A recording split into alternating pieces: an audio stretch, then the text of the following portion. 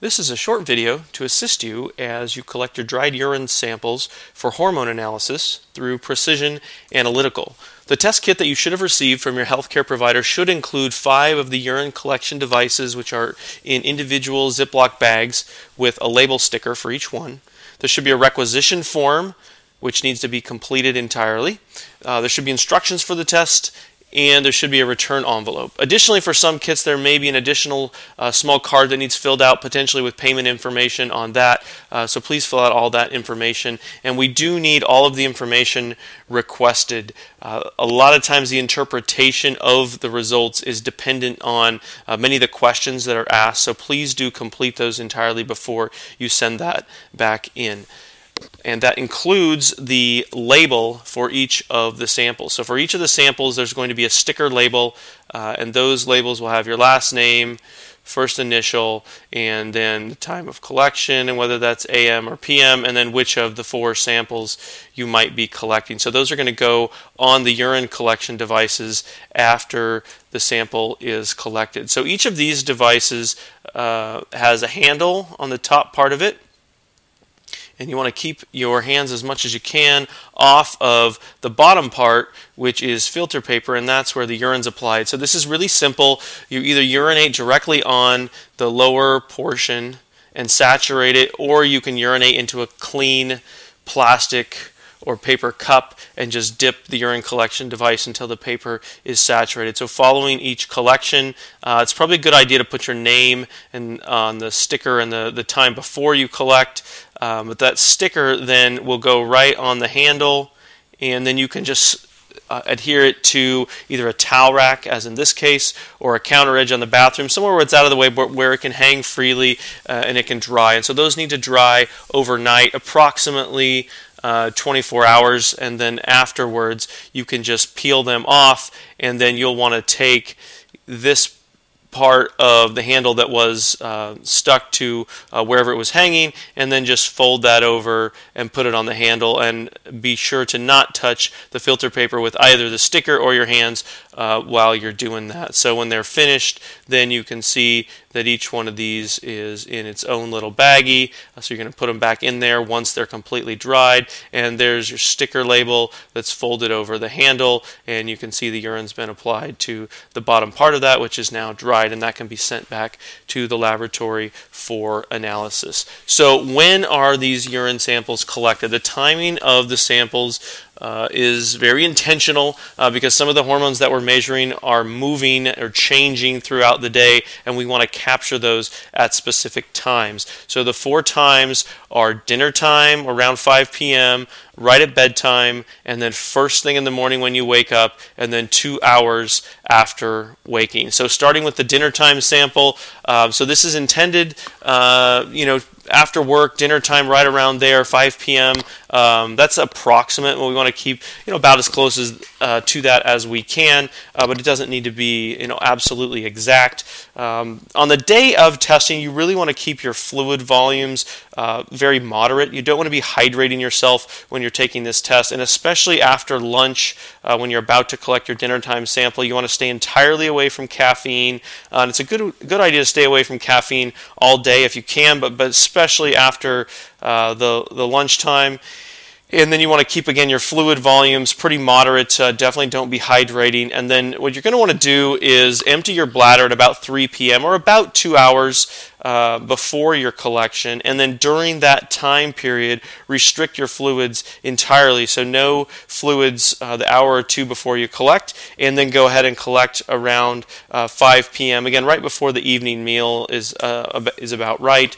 So again, for each one of these, then you're going to want to put your last name, first initial, and let's say this one, might be at 5:30 or thereabouts, and that's going to be 5:30 p.m., and that would be your dinner time sample. Next sample is going to be bedtime. So same thing, empty your bladder about 2 hours before you're planning on going to bed. Restrict your fluids over those 2 hours, and then collect right before bed. You're going to want to avoid, again, large fluids even before that, although you can, have some water with dinner or what have you, but absolutely no caffeine during this time period. And then again, each sample needs to have your name, and this one might be, let's say, 11 p.m., and that would be considered your bedtime sample. The next one is going to be collected first thing in the morning. If you urinate during the night, we'll talk about that in a second, but when you're finished sleeping and you get up, immediately go and collect this sample. So don't lay around in bed. One of the hormones that we're testing, or maybe testing, is cortisol, and cortisol starts to go up right when you get up, and so we want to collect that sample immediately. We don't want to wait around for that to change a lot before we collect. So again, with this sample as before, name and first initial, so this one might be, let's say, 6 a.m., and that is collected in the morning, but this is your overnight sample, so we're collecting the hormones from the overnight period there. And then the next sample is the morning sample. This one you need to be real careful about in terms of the timing of it. So, you might set a timer when you get up and collect that third sample. If you set a timer for 2 hours, it's a lot easier to get this one as close as you can. The other time periods are more approximate. We would like to keep this right at 2 hours if at all possible. We want to restrict the fluids over that 2 hours. Not entirely, because you just got up, you're going to want to have something with breakfast or what have you, but we want to limit that to 1 cup per 100 pounds of body weight. And then after that 2 hour period and you collect, you'll be done, so you can go back to having your coffee or whatever it is that you normally have in the morning. But we do want to moderate that during that 2 hour period. Now, if you hit 2 hours and you can't go ahead and drink some fluids and then just go as soon as you're able. Then this one, again, of course, as always, we're going to put our first name and our initial. So this one might be, maybe 8:10 a.m., and this is your morning sample. So raises a few questions. What happens if I have to urinate during the night? That's what the extra fifth strip is for. So if you wake up at, let's say, 1 a.m., go ahead and collect the sample, and then go back to sleep and collect again that first morning sample as we just went through. If you wake up and urinate a second time during the night prior to that first morning sample, then don't collect any of those additional samples. Just that first one is adequate. So again, we're going to want to make sure we label these so we can keep them straight. So this one might be, let's say you collected at 2 a.m., and this one is again an overnight sample. So you may have 2 of those, and if that's the case, then we can easily separate those out based on the time labeling. If you don't collect this sample, so if you sleep through the night and you collect that morning sample, then go ahead and use that extra sample for the morning sample, so we'll have 2 of those. So if you sleep through the night and wake up at 6 and you're up for the day and collect then, go ahead and use that 5th sample to submit 2 of the morning samples. So what if you're taking hormones? So hormones obviously can affect the levels that we're measuring depending on what the hormone is, how it's taken, when it's taken.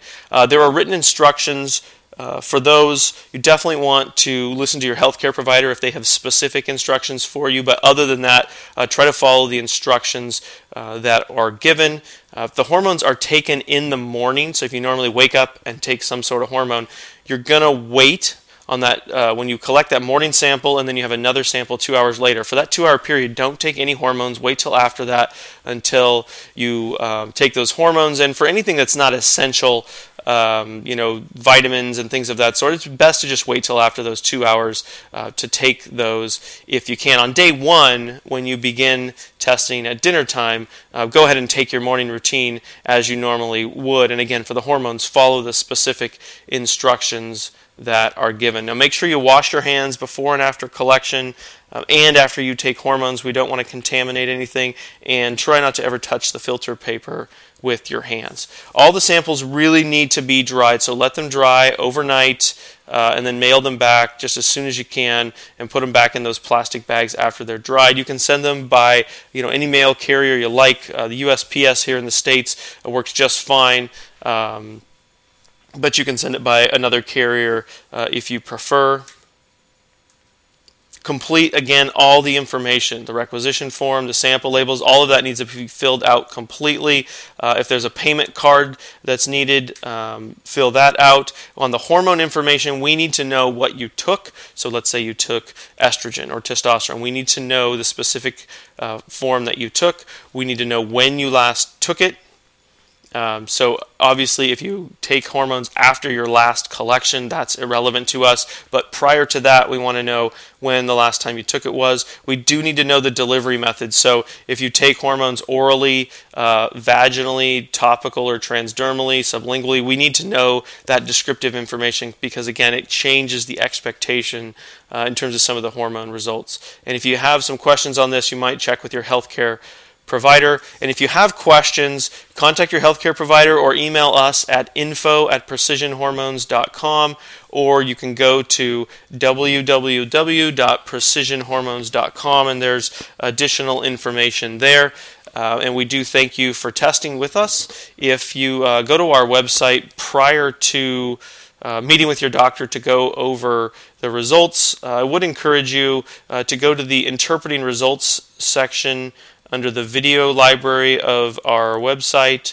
That can be somewhat helpful. If you go to the report overview section here, that can be helpful just in terms of understanding like what our reports look like and how to sort of interpret that, just in terms of what the numbers mean and how they sit on the report. They're a little bit different than a classic lab report, and that can be somewhat helpful prior to looking over that with your healthcare provider. And there's some other videos here that might be helpful. The why testing hormones one is good. The sample collection video you're watching currently, and the introduction video as well. If you are a female patient and you have irregular cycles, or if you've had an ablation, that really complicates things a little bit, but we can still work with that. But I would really encourage you to watch the irregular cycle collection videos to make sure that you get it right.